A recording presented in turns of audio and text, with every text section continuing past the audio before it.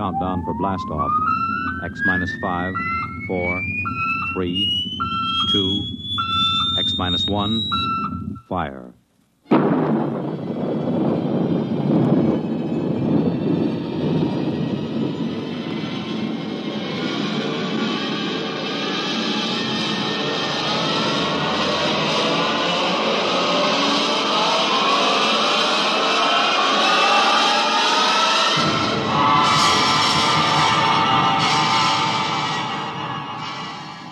From the far horizons of the unknown come transcribed tales of new dimensions in time and space. These are stories of the future, adventures in which you'll live in a million could-be years on 1,000 maybe worlds. The National Broadcasting Company, in cooperation with Street and Smith, publishers of astounding science fiction, presents X minus 1.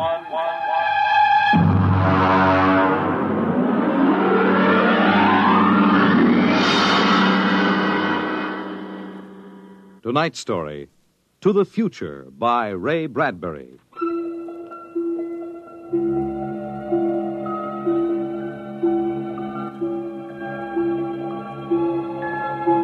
Time is an interesting phenomenon. A ticking clock, the running sands of an hourglass. All these have captured the imagination of men. But time is more. It exists now, and then, and in the future. Suppose we are in the year 1955.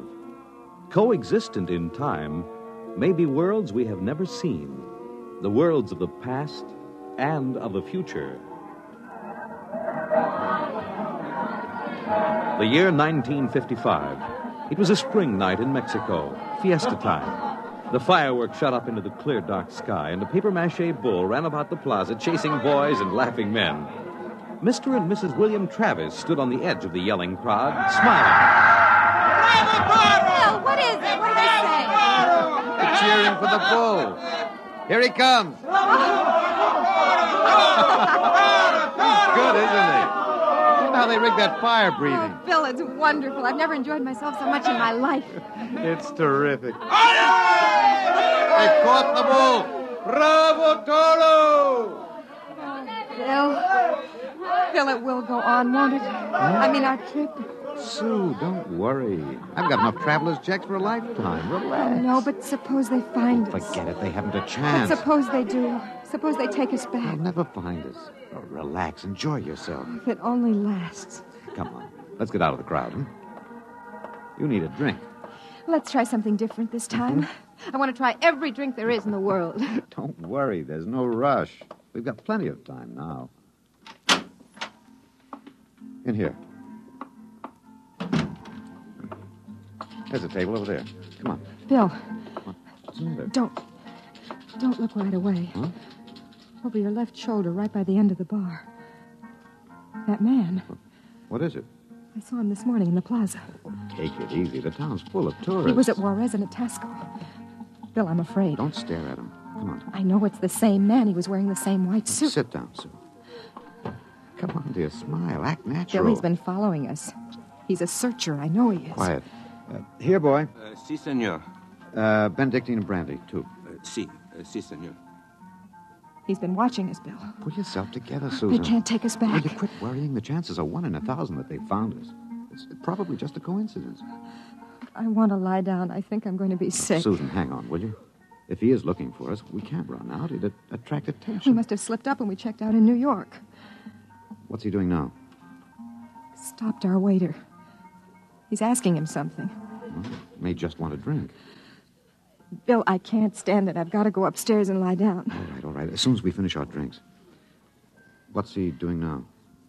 He's nodding at me. As if he knows me. He's smiling. Bill, he's coming over here. Watch yourself. We've got to go right on in front of him, so if he is what we think he is, he won't suspect. I can't. We've got to. Come on. So I said to David, that's absolutely ridiculous. What do you... Mr. Christian, you did not pull up your pants leg when you sat down. What? I'm afraid you've got the wrong person. My name isn't Chrysler. Kristen. Oh. I'm William Travis. I don't see what my pants leg has to do with it. Mind if I sit down? See, Everyone nowadays pulls up his pants leg when he sits down. Like this. See, it keeps the trouser from bagging at the knees. But of course, if you're not used to this style of clothing... Now, see here, we don't know you. You don't? I'm sorry. I thought I knew you. This is our table, if you don't mind. You see, I'm looking for two friends of mine. A man and his wife. Very much like you. The man is an atomic scientist. The wife, a bacteriologist. Very important people. They work on government business. What are you talking about? And when I find my friends, I'm going to take them home with me. Look here, Mr. Sims. That will do for now. Well, look, I understand you thought you knew us, but you see, you're mistaken. If you'll excuse us, my wife and I were just going up to our room. We have to make an early start in the morning. Oh, going for a trip? Acapulco, perhaps? Oh, a lovely spot. Never mind where we're going. Yes, of course. You don't like crowds, tourists. Probably like to get off the beaten path. You know, I have a vacation folder here that might interest you. Please, Bill, let's go. It's put out by an outfit that calls itself Travel in Time, Incorporated. Travel in time? Yes. They've come up with a rather intriguing idea. Here. Travel in Time, Incorporated can costume you, put you in the crowd at any place and time in history. We guarantee to teach you any language you need to move freely in any year without risk of detection. This summer, why not escape from the worries of our modern world? Take your vacation in time. That's impossible, of course. But think what it would mean. A chance to escape all the tensions of an unpleasant life, war, insecurity, fear. Suppose you were a scientist working on a dangerous bomb project. Or you, Mrs. Travis. Suppose you were a bacteriologist working on disease cultures, and you had a chance to escape all that, to take a vacation 200 years in the past. It would be wonderful, wouldn't it? To escape to a more peaceful world. A trip back to 1955. 1955? But you said a vacation in the past. So I did.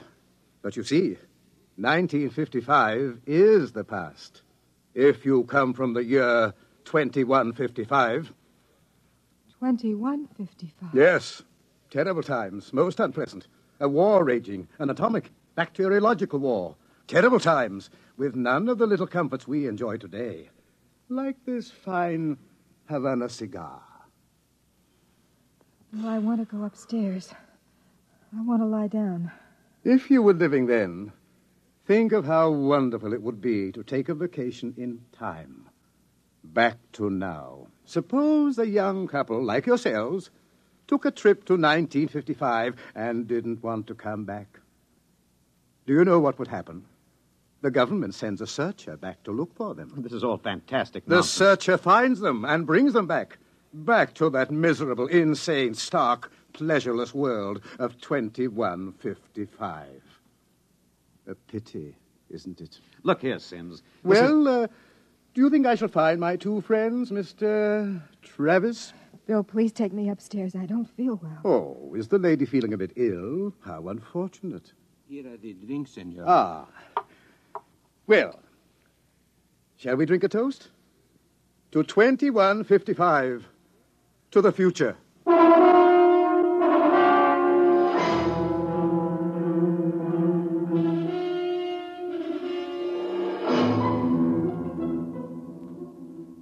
Inside. Inside, quick.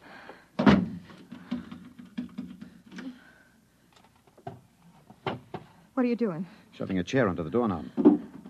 He knows. He's been following us. He's a searcher. Look, keep quiet, Sue. I want to They're think. going to take us back. It isn't over yet. I've got a headache. I'll get you an aspirin. What will they do to us? I don't know. Something slipped. Something must have slipped. But we were so careful. The searchers are trained to watch for detail. Things like not pulling up my trousers. It started them thinking, there's a man who isn't used to ancient clothes. I could kill myself for giving it away. No, it was my walk. These high heels. Here. Thanks. The nerve of that Sim sitting there looking us up and down like animals, smoking those stinking cigarettes. That's how I first noticed him at Tasco. He had 4 bottles of liqueurs and a pile of chocolates. Yes, he still hasn't gotten over that first greedy hunger. We've got to look out for that. It's the sure sign of somebody from the future. Trying to make up for a lifetime of shortages by stuffing yourself sick. Remember our first night? Bill, I can't stand it. We've got to get out of here. What are you doing? Packing. Get the suitcases out. It's no use. What do you mean? We can get to Acapulco by morning. Don't you think he's watching us? We could get away. No. We've got to sit tight. Maybe he isn't sure of us yet. Maybe we can still figure out some way to escape. Come on now. We'll need our strength. We'd better try to get some sleep.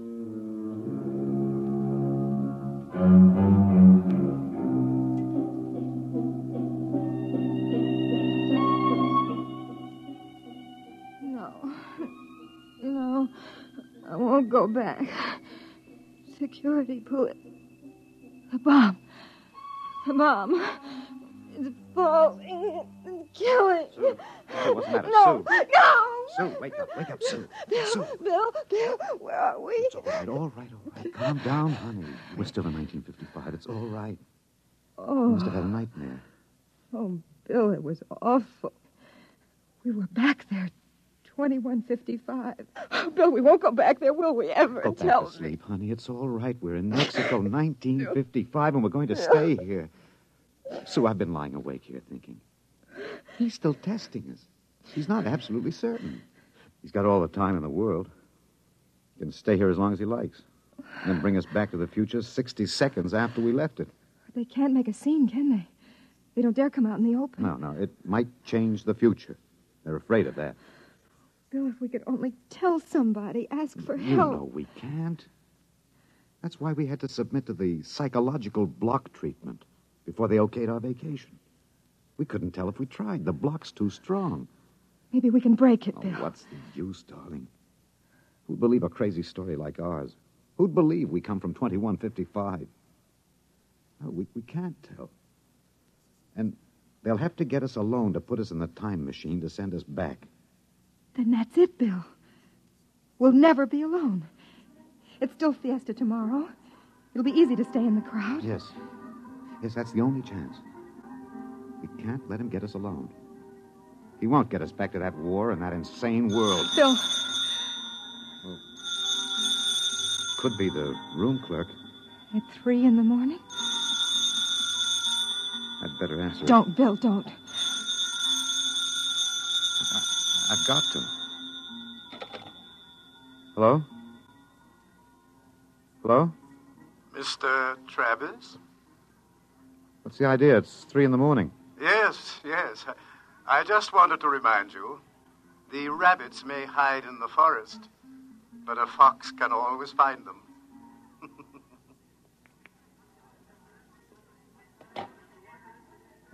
What was it, Bill? Bill. Never mind. Come on. Let's get some sleep. While we can.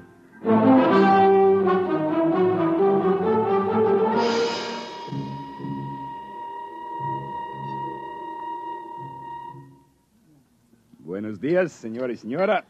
Morning, Senor Gomez. I trust you are spending pleasant days in my hotel. Fiesta time is the best. Yes, it's been lovely.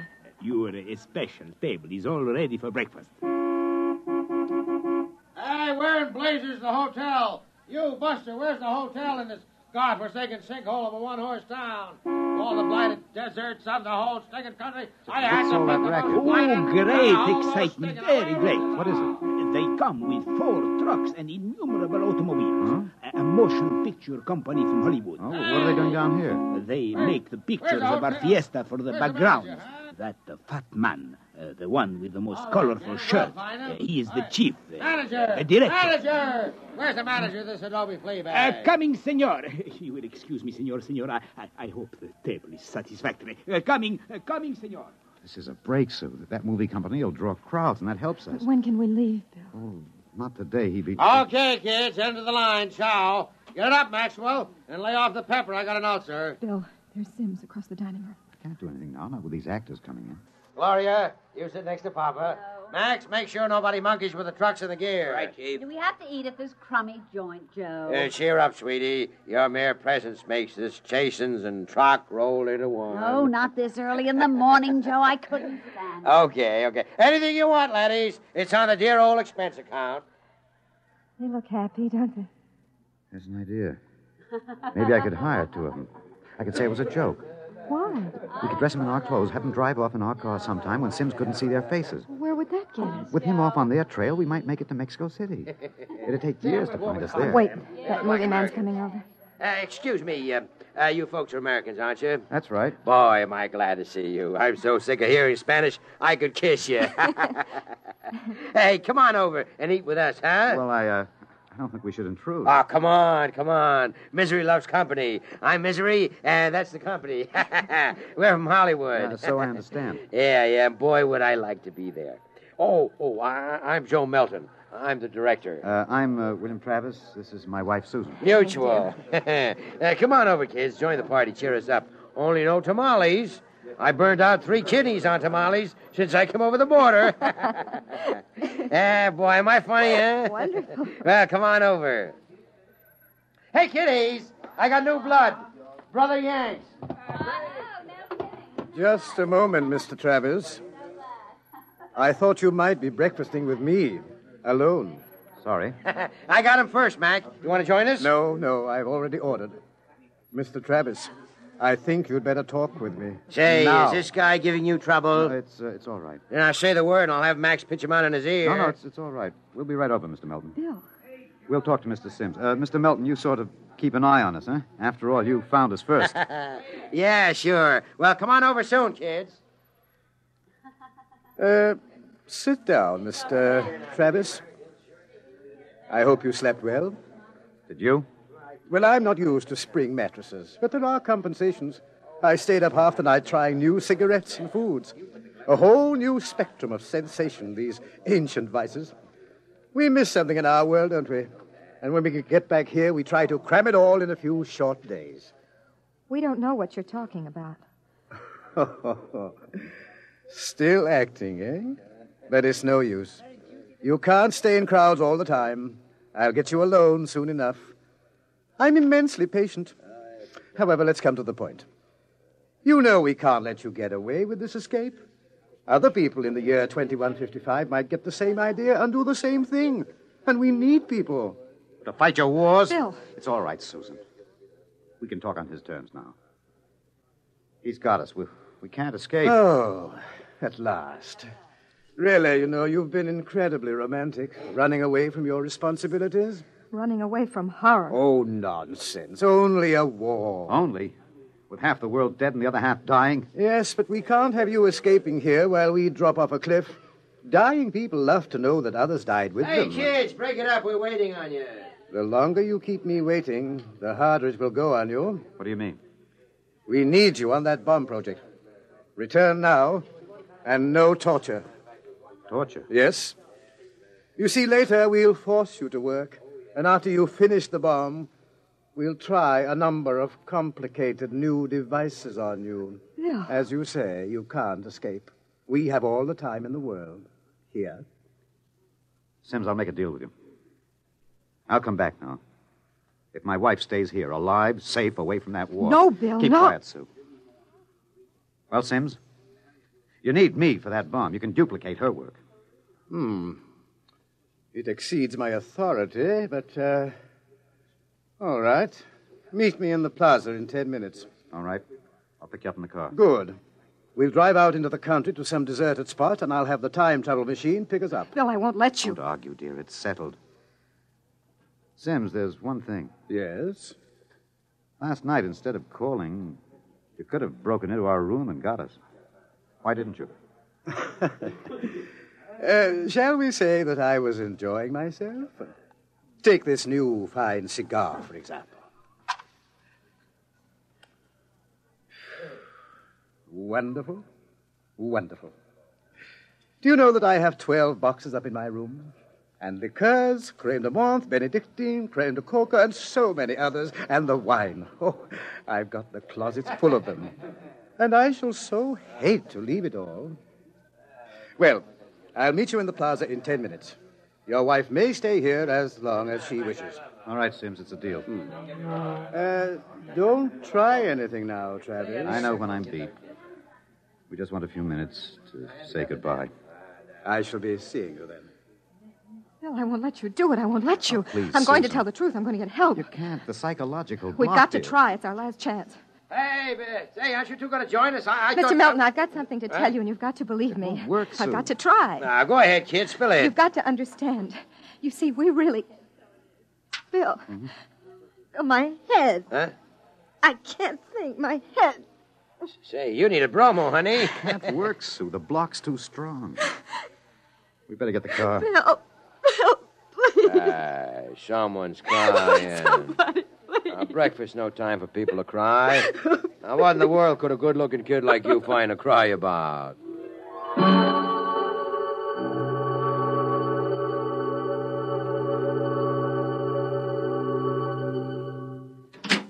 Bill, I won't let you do it. Don't make it hard, Susan. Let me go back with you. We'll get through some way. You think I'd let you go back to that war? Sue, please stop. We haven't got much It time. was so wonderful here, Bill. Bill, please. There he is, smoking those Turkish cigarettes, waiting for us. There must be some way we can both stay here. Maybe there is. Bill, what are you going to do? Hang on, Sue, and duck when I tell No, you. Bill, you're heading right for him. He's not going to get either of us now. Down, Sue, down.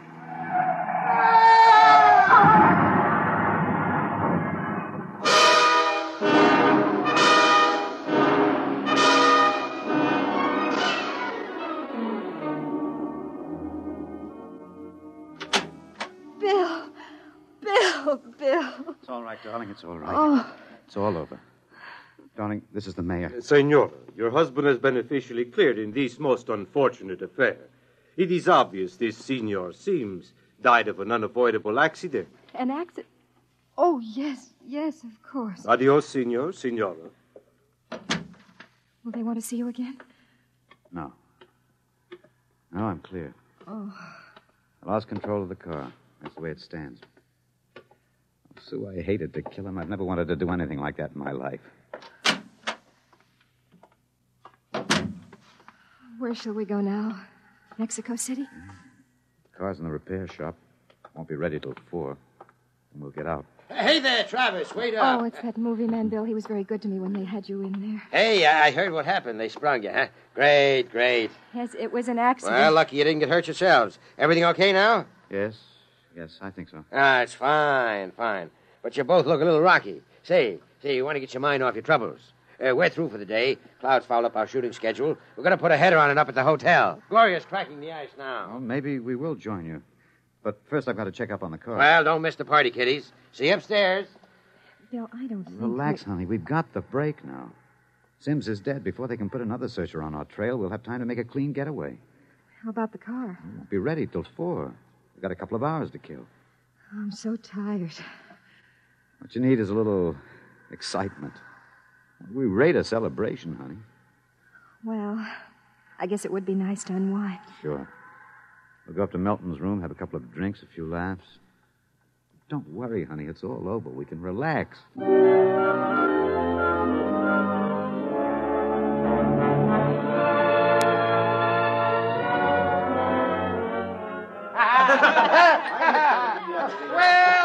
Well, Kitty. Well, we thought we'd join you, Mr. Melton. Great. Call me Joe. Gloria, yank another cork. We got company. I'm way ahead of you. Here you are, kid. You kids ready to drink? That was a pretty messy business, but it's all over now, huh? Yes, it's all over. Time to unlax. Grab a glass, honey. Thank you. Hey, quiet, everybody. Quiet. How about a toast to our guests? Well, sure. How about it, huh? Okay. All right. To a very beautiful lady. Lovely enough for the movies. Thank you. Oh, I'm not kidding. That's why I came over to you in the first place. I might even give you a test. Oh, I mean it, honey. You're pretty nice. I could make you a movie star. And take me to Hollywood? At least it'd get us out of Mexico. You're not serious. Well, sure I am. Gloria, how about a refill? Yeah, coming up. That sounds wonderful, doesn't it, Bill? Los Angeles is a pretty crowded city, isn't Crowded? Hey, wait till you see the Sunset Bus. Well, you don't really think I could be an actress, do you? You don't have to cheer me up anymore. I'm feeling wonderful now. No, I'm serious. it? Really? Well, what kind of a film do you think my wife would be good for? Well, I want to do a suspense story. Sort of a war story, you know. Gloria, pour Mr. Travis another glass. A story about a man and a wife. You live in a little house. I'm just ad-libbing this, you understand? Sure. Go on. There's a war on, see? A terrible war, you see. And they live in the year, 2155. Bill. Now, here's the gimmick. They escape into the past, and they kill a man who follows them to bring them back. Gloria Honeypot, get Mr. Travis another glass. He dropped his. Well, sir, this couple takes refuge with a group of movie people. Safety in numbers, they figure. Bill. But the story goes on. This couple is terribly important for a new bomb. Let's call it the leprosy bomb. So the searchers figure out a way that they can get them alone in a hotel room. Shove a chair under the door now, Max. Yes, sir. You see, the searchers may work alone or in groups of 8, so that if one of them's killed, the rest carry on. Don't you think that'd make a wonderful picture, huh, Susan? Don't you, Bill? You're not going to get us, Melton. Stand still. Look out! Put that gun down, Travis. Mr. Travis. Mr. Travis. Who is it? The manager. Your car is all ready. Shall I... Grab him! Let go of me. Let go! Let's not make things worse, Mr. Travis. Let me in. What were those shots? Let me in. The manager, he heard the shots. Let's get going. Let go of me. Let me in there. Let me in. He'll break down the door in a minute. Max, get ready to travel. Get a chair. Take a good look, Mr. Travis. Take a good look at 1955. You won't be seeing it anymore. Bill! Throw the switch! All right. Break it down. Who shot that? Where are they? I was at the door. I heard them inside. They're gone. The windows. No, the iron bars are undisturbed. What happened to them? They just disappeared, all of them. Senor, I think you had better send for the police and the holy water. Later. They just disappeared. Look in the closet. Bottles. Hundreds of bottles. And boxes of 20 peso pure Havana filled cigars. These crazy Americanos. Why would anyone leave all this behind Juan, them? never question providence. Bien. There is enough here to last us both for a month. I think we can look forward to a most happy future.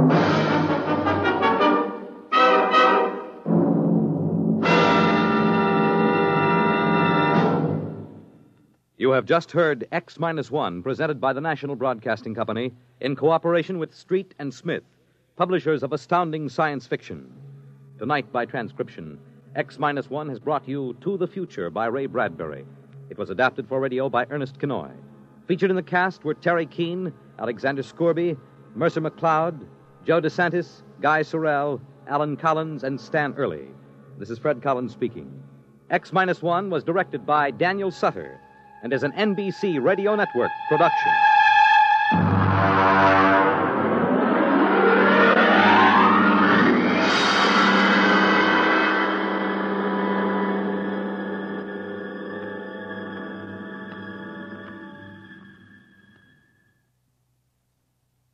Next week on X-1, Ray Bradbury's story, Marionettes Incorporated. It's groomed for your interests. Weekday, NBC Radio.